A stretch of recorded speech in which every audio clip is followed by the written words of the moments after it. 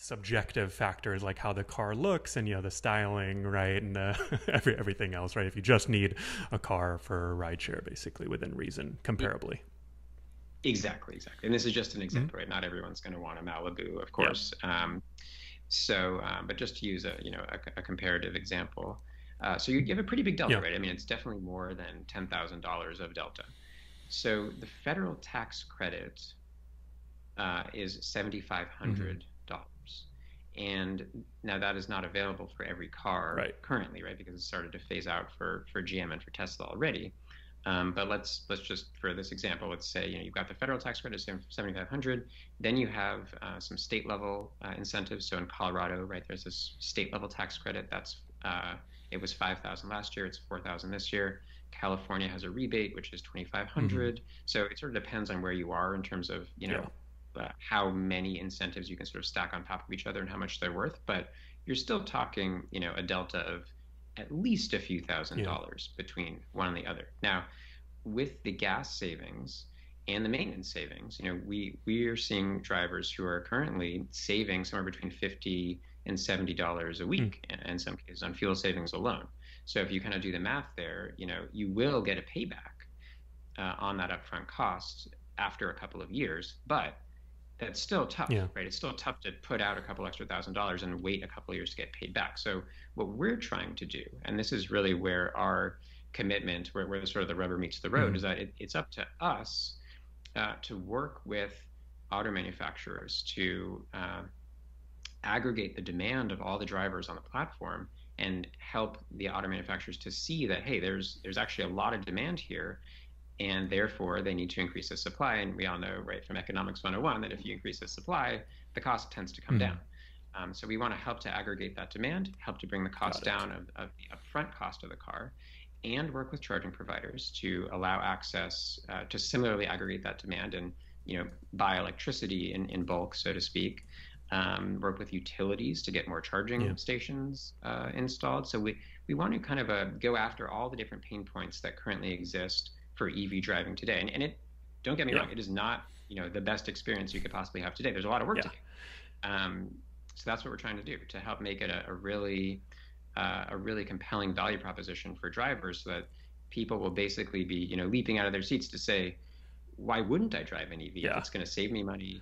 If there's enough charging, et cetera, then people will want to, and that's the state that we want to get to. Yeah, and so it sounds like sort of right now there's that at least a few $1,000s cost difference depending on the manufacturer that you're purchasing from and the state and federal rebates available. That's sort of the minimum, which is going to be maybe a 1 to 2 year break even period at a minimum. What type of driver do you think an EV kind of makes the most sense for? I mean, I guess I'm thinking like for those who don't know, I mean, a full time driver might put 1,000 miles a week on their car. So is it just someone who's sort of the more miles, the better at this point? Or maybe there's specific states or, like you said, right? I guess a state where you can maximize the state rebate, but also the federal rebate. And then you would have to buy a car that, where the rebate hasn't phased out yet, right? I guess that's maybe like the ideal person to buy an electric car or situation. Yeah, it's interesting. We did a little bit of analysis over the summer, Mm-hmm. and we actually looked at some individual, driving patterns, just sort of see like some real world Yeah. examples. And what we found is that there are some drivers. Right, we probably all know this, right? There's some drivers who drive a lot of miles. They might be driving full time. Could be up to 30, 40, maybe some cases even 50,000 miles a Mm-hmm. year. And other drivers who are doing this part time and are maybe just doing a few thousand miles of rideshare driving a year. Might not be much at all. We actually found that there are many drivers in each of those groups Hmm. who could use an EV today just based upon the mileage that they're doing. Now, that doesn't take into account, is there a charging Yeah. station right near my home or right near my, you know, grocery store or whatever. So that's sort of another layer of analysis that we would have to do. But what we found is that actually, for those who are not doing a lot of miles per year, there are some good options, like in fact, used Nissan Hmm. Leafs, right, which have something like 100 miles of range, but you can get it for just a few thousand Got dollars it. in some cases if it's a 3 or 4 year old model. Um, and on the other side of the spectrum, for those who are driving, very high amounts of mileage per year, in that case, a car like, let's say, a Chevy Bolt, which has, I think, as you said, something like 220, 230 miles of range, um, can actually cover something like 95 to 99% of the driving days that you might be doing. Hmm. So sure, there's going to be one day out there where you get a really long trip, to the next state over or something. Yeah. But if you put those, outlier examples to the side, Yeah. uh, it's really the vast majority of miles of driving days that can be done by many Yeah. drivers. Well, I also imagine that, going back to that cross-functional, there may be, I'm curious if you've looked into opportunities to work with, say, the product teams at Lyft to understand that, hey, if we have a certain percentage of drivers that are on electric vehicles, we probably don't want to send them, a bunch of long trips, or maybe there's a way to Right. opt in or opt out, or, Right. understand, or even understand that, like, hey, this is the type of car they're driving. We know the range so that as the day, gets to the end, right? Like if we assume they started with a full tank, we can't send them anything over 75 miles, at the end of their shift. I'm curious if you've looked into any of those types of product opportunities. Right. Certainly those things are very important and will be very important the more EV drivers there are on the Mm-hmm. platform. Those conversations are just starting now. So, we're still in the early days here. You had asked earlier, how many EVs are there on the platform? Today, it's well less than 1% of cars Mm-hmm. are electric. So it's still small. We're still in the really On the beginning Lyft phase platform, here. less than 1%. What's On the that? Lyft platform, less than 1%. On the Yeah. Lyft Okay. platform. Yes, Lyft platform. So certainly those features will need to be built. Mm-hmm. It wouldn't be a good Yeah. EV driving experience if you end up getting stuck with a Yeah. really long ride at the very end of the Yeah, day, but I right? guess what So you're saying at the same time, you have to balance the considerations for the 99% of the other drivers who, may probably have tons of features and, products and services that they want. Are there any other big, I guess, opportunities that you see in the near future to sort of, I guess, within the Lyft fleet accelerate? I guess that's a question. So what's like the biggest near-term opportunity to get that number, increasing and up from 1%? the nearest term opportunity that we think we have is to actually focus on the Express Drive rental Mm. program. And the reason it gets back to something we were talking about earlier, which is the highest mileage drivers will have faster Mm-hmm. paybacks, right, on the slightly higher cost of the EV because the savings, you save them, you save money basically every mile driven, Yeah. right? You save on maintenance, you save on fuel.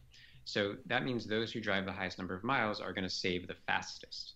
And it's actually the express drive vehicles, the rental vehicles, that tend to be some of the highest mileage vehicles that there are, Right. right? Because people are deliberately Yeah. going out and renting a vehicle so that they can do ride sharing. They're going to drive a I think lot, they right? get unlimited mileage too, so it's nice. Right. Um, so the first area of focus is going to be continuing to work on the Express Drive Got program it. because we can help drivers to achieve those Mm-hmm. savings more quickly and make the economics work more Yeah. quickly. And that we think that'll create kind of a positive feedback loop where, that will create some new demand for electric vehicles, which then will help auto manufacturers to, Mm-hmm. send a signal to them basically that they need to create more supply, bring the cost down, and then as the cost comes down, that will help drivers who drive slightly fewer miles per year electrify economically. And once they've done Yeah. it, that'll help bring the cost down even more. So we think it'll sort of leapfrog from the highest mileage drivers Okay. to the next highest mileage to the next highest mileage, et cetera. Yeah. So definitely starting with the highest mileage drivers makes sense. I guess the sort of, leapfrogging between, okay, we've got now a few hundred drivers and then going to the EVs, that seems like it would take quite a while, right? Especially knowing the automotive, product cycles, right? Like usually they're, 4 to 5 years in the making for their next vehicles or their supply.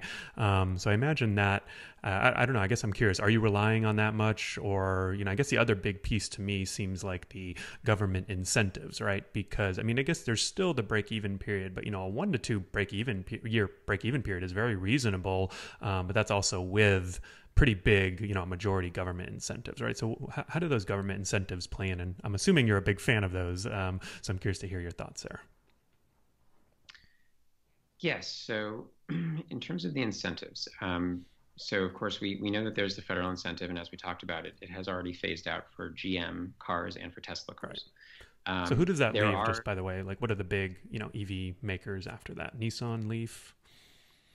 Yeah, well, actually, and That's exactly what I was going to say next. So, what we're seeing in terms of the number of models out there is that as of right now, as of today, Hmm. September 1st, there are not tons of different EV models out there. Yeah. However, starting in the 2021 model year, which is starting right Mm. now, basically, and going into the 2022 and 2023, right, there are a number of manufacturers, particularly European manufacturers like Volkswagen and others, who have already announced that they're planning to introduce a number of new EV models. So I think what we're going to see in the next couple of years actually is sort of a maybe explosion is the right Yeah. word, but a lot of new models be introduced, and I think that's going to create a lot of choice, a lot of variety, and that will help to both kind of allow people to regain access to the federal tax credit, which will not have yet expired for those manufacturers, um, and it will just create competition in the marketplace, right? So there's going to be